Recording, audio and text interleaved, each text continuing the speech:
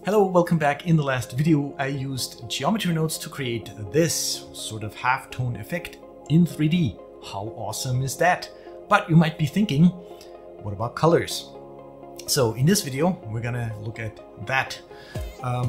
It's not really going to be a halftone effect anymore, but we're still gonna have like spheres or cylinders or whatever you want, and we're gonna color those cylinders all using geometry nodes. And here are some animations I already rendered using the result of today's tutorial. And if you like my tutorials, please don't forget to give the videos a thumbs up, subscribe to the channel, activate notifications. That tells YouTube that those are good videos and more people should watch them.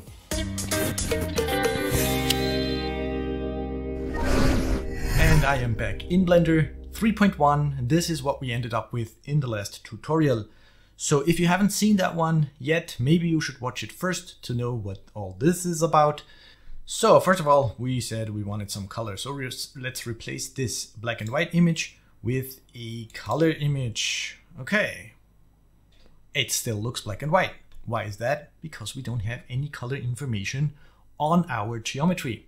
We're just using a different image now, but basically we're just using the color information brightness values now to scale our dots. So it's still black and white. It's not that easy, right? So I think we're not going to actually scale the dots anymore, but let's see. I'm just gonna unplug this for now. So we have this grid of icospheres here, and we're also not using the cylinder, as you can see. We just want to get this information from the image that we already have UV mapped here and use that in the shader node. Okay, so how do we do this? So here we have the instances, and we probably need to make real mesh out of those instances first of all. Okay, so let's delete that. Go Shift A, instances, realize instances. So now we have real geometry. This is all real now. And now on this geometry, we can assign an attribute. We can pipe that attribute to the outside world, outside of geometry nodes, and use it in the shader. Well, sounds easy. Let's try it. So we are going to capture an attribute on this geometry. The attribute is a color value, and the color should be coming from our image. Okay. Now, this attribute that we have on the points, we could set that to face maybe. Capture the attribute on the faces. We pipe that out to the outside world. What does that mean? It means over here in the geometry nodes modifier, we now have this attribute and we can give it a name. We can call it color. A new attribute color.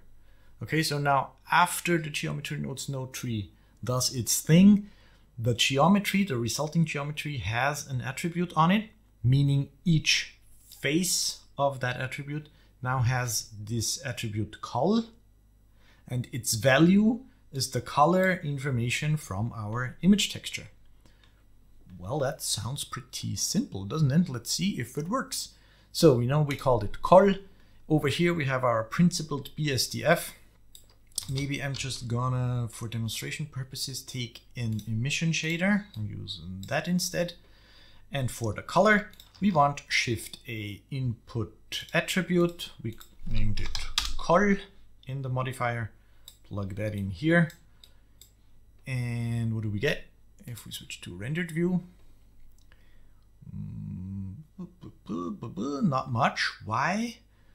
Because we have to assign this material, right? Our instances don't have, let's do it in here maybe. So let's go back to material, set material onto our icospheres. Which one is it? This one or that one? That one. Cool. Is that already working? Are those icospheres? Yep. Why are they so big? Because we took away the scaling. So if I make them smaller, 0.5. 0.5 is still big. 0.3. 0.4. Okay, so now we have colored dots. What if I switch off my world? You can see we have three-dimensional icospheres while using an emission shader now, and their individual dots. Okay, cool. So this already works. There's one thing though, and if we zoom right in, we can see that now over here we're using the nearest interpolation of the face, meaning that the resulting geometry, those icospheres, they have a lot of geometry. Each icosphere has a lot of vertices and a lot of faces, and we're assigning a different color to each face of each icosphere. Okay, and that is why we get like shading information on each dot. Now if this is what you want, well then you're done. Otherwise, if you want each dot to have a solid color, we have to think about this some more. Over here we have the grid. This is the base grid that we started with, just vertices, right? So what if we capture this attribute on the grid mesh, like so, using the color on the grid mesh, capture the color information, and then over here we have different geometry. Our output geometry is different, so we need to transfer this attribute from this geometry, which is just a grid of vertices, onto this geometry, which is the actual like icospheres or cylinders or whatever. So to transfer attributes from one geometry to the other, you use this node. It is a color. It's this color. We transfer it to this geometry. So that should do the trick. And then over here, we just set it to nearest. And then each dot has a solid color. Cool. Well, we're done. Let's go back to shading. Instead of the emission, use our color attribute on a real principled BSDF shader so that we can see that they're actual little spheres. If you wanted, of course, you could still go back and use this for scaling the dots, but I think that looks a bit weird. Also, this is now backwards, right? Because we inverted this color here. Let's unmute this node. M is for muting and unmuting. Can we reset this? Reset curve. Oh, okay. Okay, so we have really big spheres where it's white and like tiny spheres, like 0 size spheres. Let's do this, like that. You can still do that if you want. Then you have smaller spheres where it's dark and bigger spheres where it's bright. But I think for this effect, it looks better this way.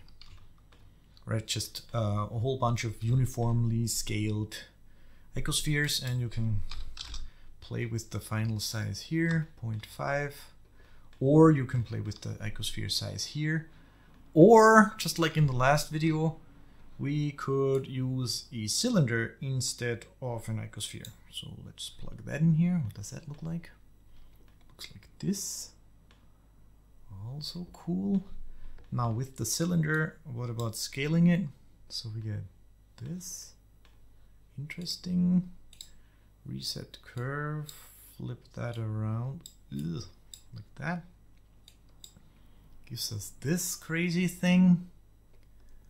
Now what about scaling the cylinders just on the Z-axis?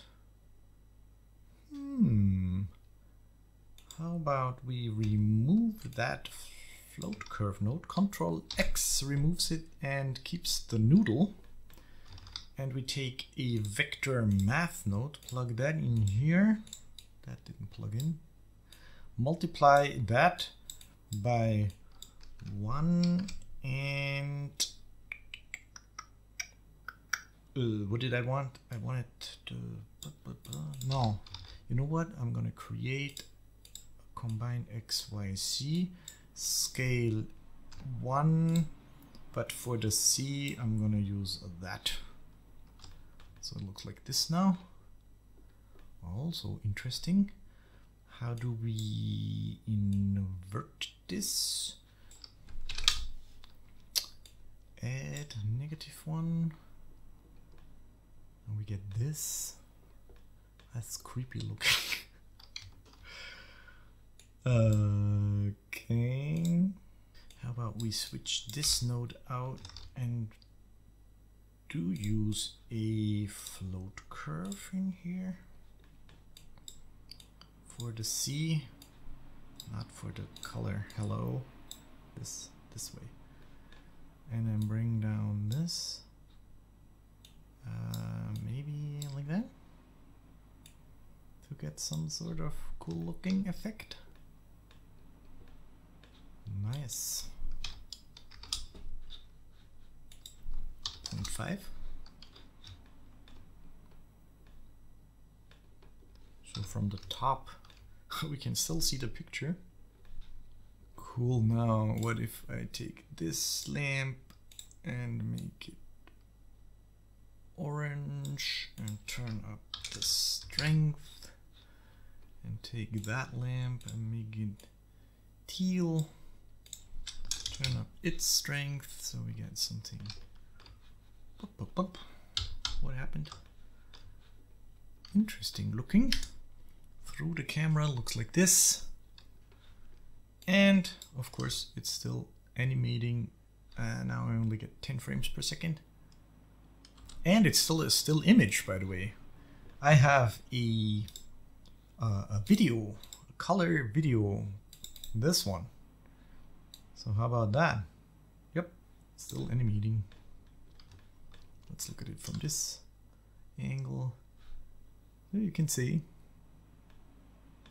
it's still working. And from the top, we actually can't see the colors now anymore because of my lights. Let's go back to the shader and use a, let's just do a viewer node. There, a noodle is missing, that's one. Okay, now we have this, it's creepy looking. Well, that's it, and we have a video. So this is actually animating. Pretty cool.